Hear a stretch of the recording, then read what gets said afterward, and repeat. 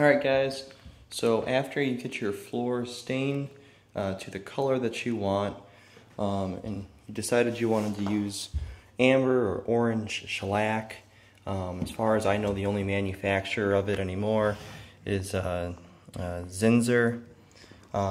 It's very easy to apply, it's very easy to work with, it's very safe to breathe in, there's no VOCs coming out, it's good for the environment and it dries quick.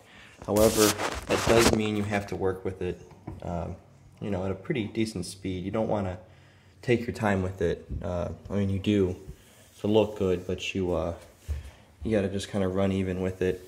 Now, you can't stop anywhere, you know, between boards.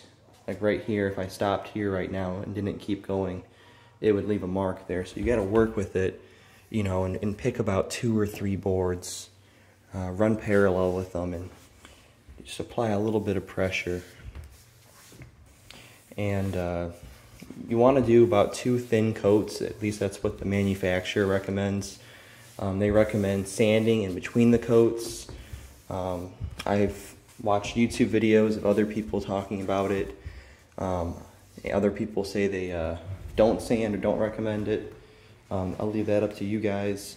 But you can already see the difference here. Now, as it cures, it's going to lose some of that shine. It'll look more like it is back over here. It's truly a beautiful, historic look, though, to your floors. If that's the look you're after, you're going to get it.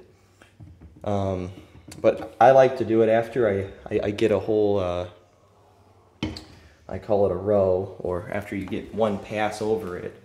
I like to go and take the brush after, you know, the brush has been dried up a bit. Let me kind of rush this a little bit for you guys.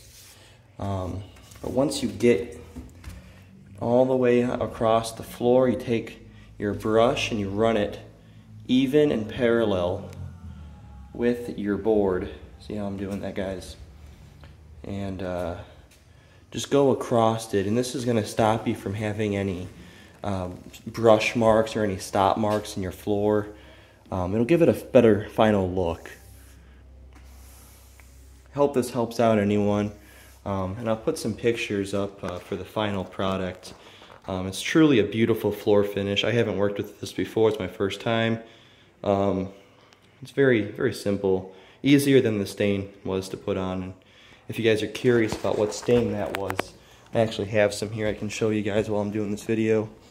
It really turned out good. That's pine wood, or Douglas fir, some people call it. I'm not sure if there's a difference.